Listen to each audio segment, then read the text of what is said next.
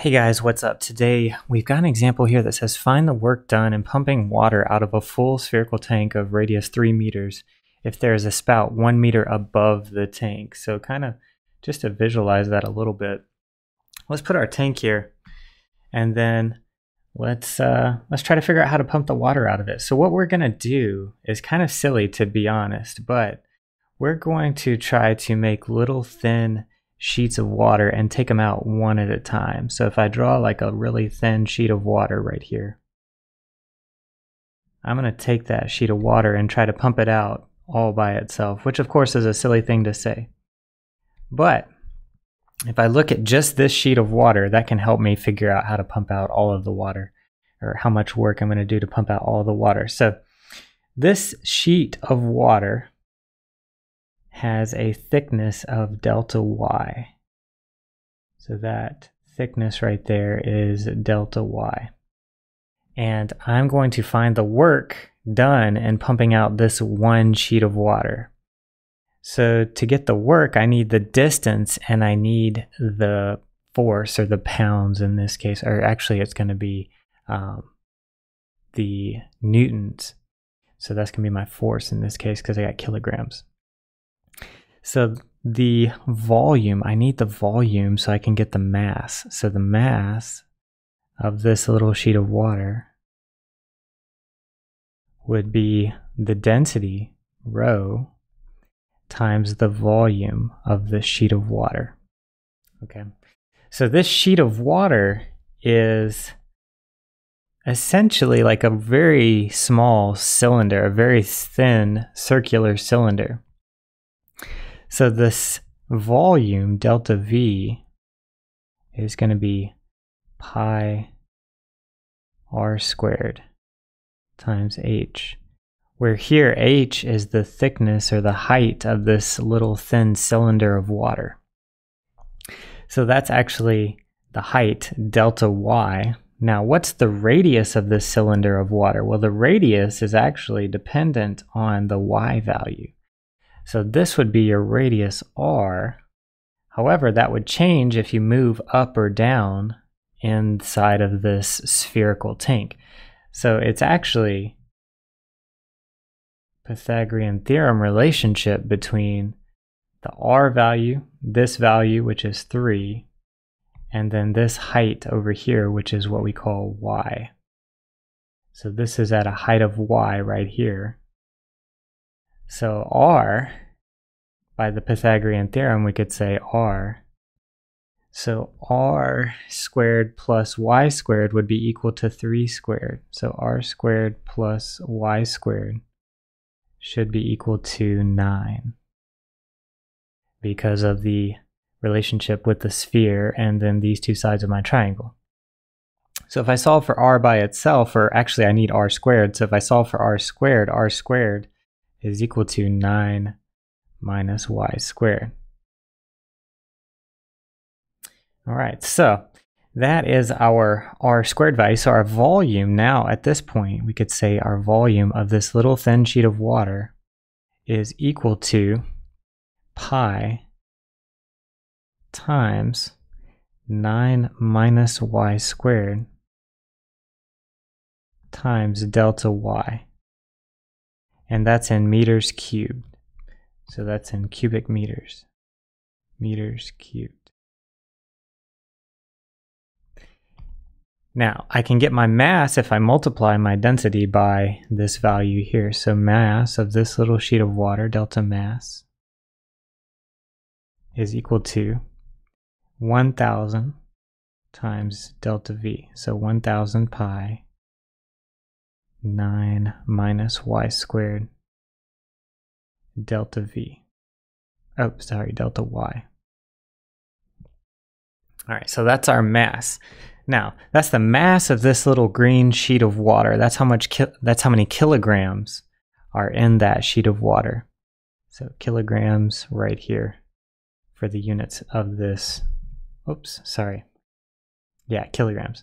So to get the force, I've got to multiply my mass by the acceleration due to gravity. And I'm going to use g equals 9.8 meters per second squared. So I'm just going to use 9.8. Sometimes people use 10, like on a test or something. I would probably, you know, tell students to use 10, but some people might use 9.81. It just depends on, you know, what you're doing. But the force or the, yeah, I should say the weight or the force of this little green sheet of water is going to be 9.8. So it's going to be delta mass times G. So 9.8 times 1,000 would be 9800. So 9,800 pi. And then 9 minus y squared delta y. And now our units are going to be newtons. So once I go from mass to force in SI units, it becomes newtons, as long as all my units are working out fine. So that's the force. And now I've got to figure out, okay, how far is this going to travel to get out of the tank? Well, it's going to travel from where it is right here at y all the way up to y equals 4. So it's got to travel from where it is all the way up to 4. That distance, this distance right here, is a distance of 4 minus y. So this distance is 4 minus y. So the distance that it's got to travel, that this sheet of water has to travel to get out to the top of the tank is 4 minus y. So because there's a spout 1 meter above the tank, we do 4 minus y. If we're just somehow able to go out of the top of the tank, we would do 3 minus y, but there's a spout 1 meter above the top of the tank. So now that's the force, that's the distance. We can get the little bit amount of work. So how much work is required to move this sheet of water? Well, it's going to be force times distance. So 9800 pi times 9 minus y squared. That's the force. Well, the delta y needs to be included. And then the distance is 4 minus y. Delta y. And now that's joules. So joules. Okay, so that's how many joules it takes to just get that one green sheet of water out the top of the tank. Now to get the total work, I just integrate everywhere that the water is, this expression. So integrate from -3 to 3 in the y direction. 9800 pi times, I'm going to go ahead and multiply this out or FOIL it out. So it'll be 36 minus, I'm going to go ahead and do the inside, so -4y squared. The outer would be -9y plus the inner, or plus the last would be y cubed dy. So that is our integral that we're going to integrate, or that's the function that we're going to integrate. So let's see what that ends up being. So I can pull that 9800 pi out. So 9800, let me say w is going to equal 9800 pi integral from -3 to 3. 36, let's see, minus 4y squared minus 9y plus y cubed dy. All right, so we're over a symmetric interval, and if we're over a symmetric interval, the odd pieces will integrate to 0. So this integral is going to be 0. And the integral of y cubed over the symmetric interval will be 0, since those are both odd functions.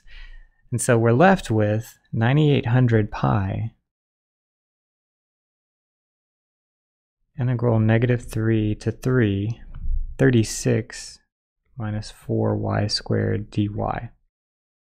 And actually this is now an even function, so what I can do is I can say that that's 9800 pi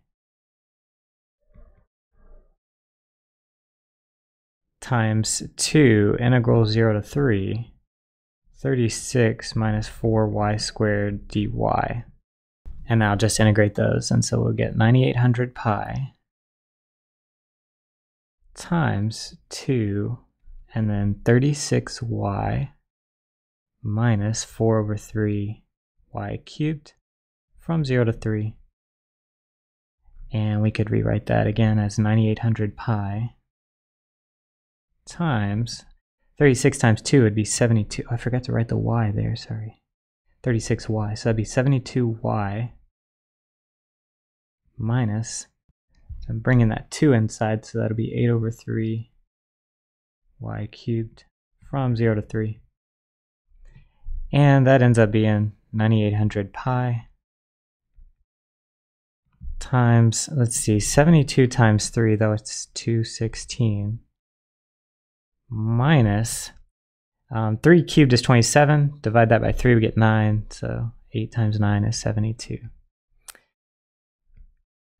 And at the end of the day, I guess you keep going, this 144, and then 144 times 9800 ends up being 1,411,200, and then just leave that pi the way it is, and then that's in joules. So quite a big answer, but it's a big tank full of water, so makes sense. Let's see, probably like, I don't know, 4 megajoules or so, since pi is multiplied onto that, so probably 4 or 5 megajoules, somewhere around there. Anyway, that's how we do it.